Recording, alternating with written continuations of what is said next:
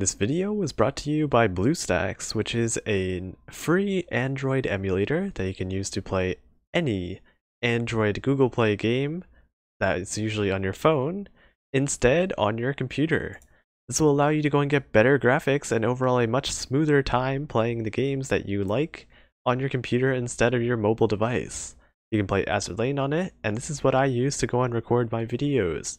So if you want to give it a try, it is a free complete download, and if you are downloading it, you are supporting me too. So take a look, it's in the description. Bye. I'm Ander, or FBOpenUp on the Lexington server, and today we're going to be talking about Nagato.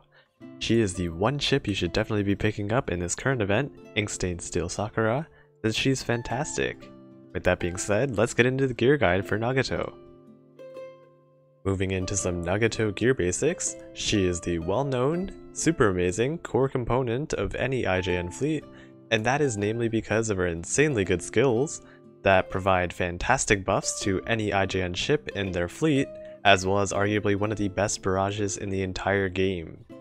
Now her first skill, the 4th Combined Fleet Flagship, is when she is sortied as flagship, which is the middle position, she gives 10% firepower boost and 20% reload and accuracy boost to any Sakura Empire ships in the same fleet as her. Additionally, she also increases the damage of the Sakura Empire carriers in her fleet by 20%, which makes everybody that is IJN along with her in the fleet very nice and buffed. Now her second skill, Big 7 Sakura, is her incredible barrage that has 40% chance of proccing. It fires a special barrage, and this special barrage covers the entire enemy screen, it's insanely hard, and it will melt your enemies off the face of the earth. She is insanely good, tier 0 without question. If you don't have her already, make sure that you are trying to pull her in this Inkstained Steel Sakura rerun, or else you will have to wait a very long time until she appears again and you will regret it. Getting into Nagato's general gear loadout, we start off with the main gun. Now since Nagato's barrage right here is super good, it is her main source of damage, so you would want to try and proc that as fast as possible with a faster firing main gun. The best in this scenario would be the prototype 406mm, which is a complete upgrade over the purple twin 410mm. Now if you don't have this prototype, the regular purple 410mm is the second best option, with weaker stats compared to the prototype twin 406mm, but not by much. If you do want to go and maximize Nagato's proc chance, you can use the twin 381mm, but do keep in mind you are going to be losing out on a significant amount of damage, so in my personal opinion, just getting those 2 seconds extra off would not be worth it. So you would rather stick with a 410mm, or as previously said, the prototype twin 406mm instead. For Nagato's secondary or auxiliary gun, she can equip light cruiser guns in her Aux Gun slot, so any gold one will be the best for her. The best in slot is going to be the AP prototype triple 152mm, also known as the Neptune gun, as it has AP ammo, a very fast fire rate, and it is just really good. Now this gun does, and keep in mind, come in very limited quantities, so if you are running very low on them, which you probably will be, it is better off used as a light cruiser main gun instead. Now second would be a tie between the two HE light cruiser guns, which would be the triple 155mm, and of course the prototype triple 152mm, also known as the Seattle gun. Now they are both very solid options that give you great damage and a bit of a slower fire rate than the AP gun, but they are both very good nonetheless. The triple 152 prototype gives you 30 firepower and some extra AA, while the triple 155 gives you a very nice 45 extra firepower. Now if you have none of these golds, the purple budget alternatives is going to be the twin 150mm, and of course if you don't have any of those, the twin 152mm is also a very solid option. Now for Nagato's anti-air gun slot, she has some pretty unremarkable anti-air at a measly 193 at 120, with Oath, so she really doesn't have that much going for her in AA. So instead, you should focus on giving her some anti-air guns that boost her accuracy instead. Some really good guns for battleships that boost accuracy are going to be the twin 40mm Bofors Stag, which is going to give you a nice 10 extra accuracy. And I don't know if you could hear that, but there's like some guy riding his motorcycle outside, so just sorry about that. Anyway, the Hazamire is the next best option. It only gives 5 extra accuracy, but it is also a very nice option as well. If you have none of those, the Gold Roomba is always a great option, and really any other gold AA gun will be fine. If you have none of those guns, the cool purple alternatives are going to be the 127mm and of course the purple Roomba right here. Finally, onto Nagato's Aux Gears. The best would just be the classic white and black shell, which can be individually bought in the core data shop for 800 core each. They provide a great damage boost that will greatly increase the damage output of these battleships, with the white shell giving a very nice 55 firepower and 15 accuracy, as well as giving that very cool main gun crit damage increased by 25%. The black one gives a very nice 70 firepower, and it increases the main gun crit rate by 8%. Together they will really boost up your battleship's firepower and make them deal one heck of a lot more damage. Now if you have it, the high standard fire control radar from Fallen Wings is very good. You can use it in place of a black shell for that nice decreased loading time as well as extra accuracy. Now this is really good if you have it, and it will definitely make you have that extra couple seconds off of that Nagato proc.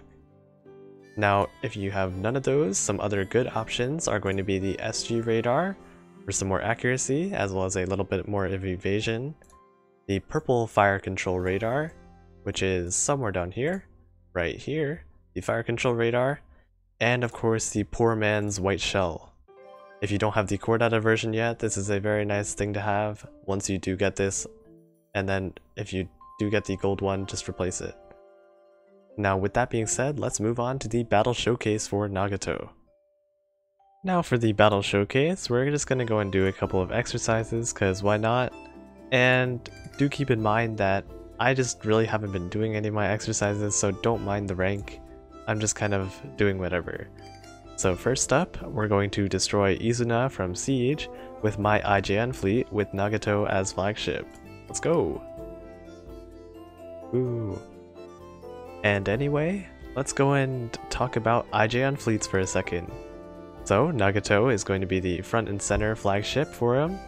And anyway, the other people that you see are going to be Hiryu Retrofit on the top, and then Amagi on the bottom. Amagi is really good in this because she gets that 45% decreased load time for her first salvo, as there are 4 more IJN ships in this. Yukikaze is tanking for the vanguards, and she will also heal up my backliner once one of them drop below a certain amount of health. Now Noshiro is there to buff the other vanguards, and she is also pretty tanky herself. And the last slot for my vanguards is going to be Kitakaze in this, just because I feel like it and I need to level her up. And of course Hiryu is just overpowered, so you know, you just gotta put her in there for PvP. So that was a sweep, as you can see, and I kind of forgot to talk about Nagato's Barrage, but anyway, she's MVP, and that is the first exercise. Now next up we've got a more dangerous opponent.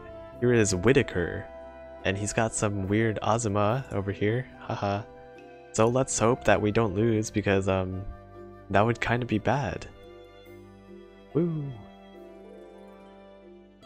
He's also running an IJN fleet with Amagi in the center, because he probably doesn't have Nagato yet, haha, but he probably does now. And yeah, since Nagato is here, expect a lot more Nagatos in PvP. So yeah, just brace yourself. Anyway, they're just gonna go back and forth as always. Nagato's gonna proc, and then boom, barrage, it completely decimates the backline, everybody's dying, my frames are going to 0%, and that's just because Nagato shoots so many things on the screen. With that, the battle is just completely over already, And that is exercise number 2, and guess who's going to be MVP?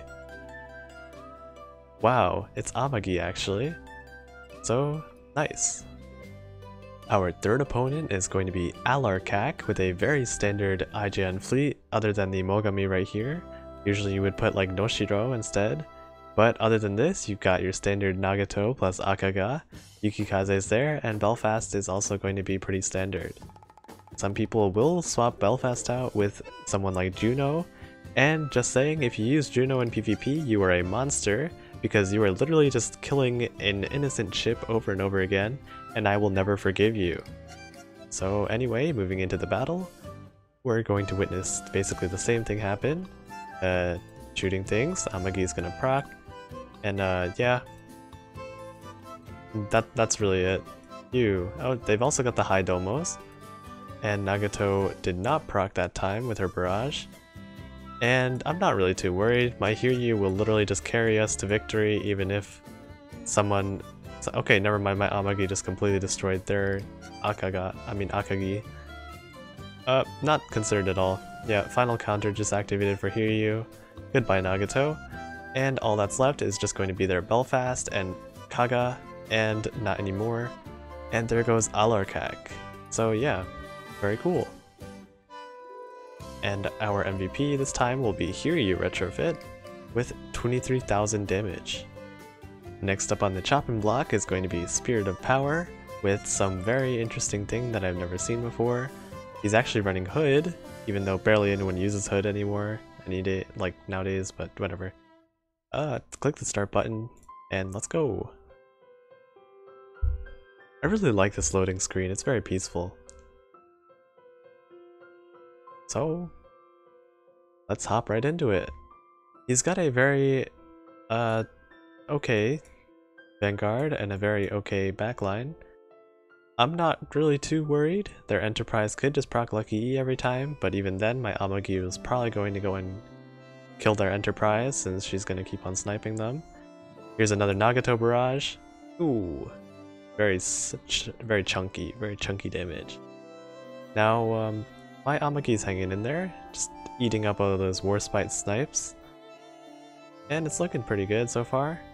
Enterprise is at 1 health, Hood just died, Enterprise died, and all that's left is their Warspite Retro.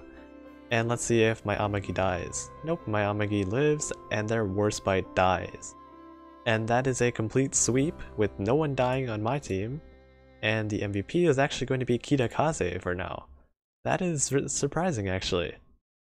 And our final opponent for the exercises is going to be Evils, and this is what I'd call a pretty standard IGN loadout. We've got your Nagato, Amagi, Hiryu, so this is a complete copycat of what I'm using, and Aurora's there to go and destroy all those cruisers and destroyers, and of course you got your standard Jinsu and Yukikaze. This will be a worthy opponent. And sure, why not, just for this, let's go and put in my Jinsu too, so that it's kind of like almost a mirror, almost a perfect mirror, except for of course the Noshiro and whatever they're using. So let's see how this turns out. The first Hiryu versus Hiryu retro in this exercise montage fleet thing, and let's see who's going to come out on top. I've got faith in myself. Yeah, especially if that Hiryu just took in like half the damage from my Amagi, and then my Hiryu just took like only a quarter damage. We're looking pretty hot.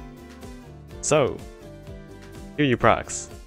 Everybody's dying on their side, and I proc their final counter first, which is very good.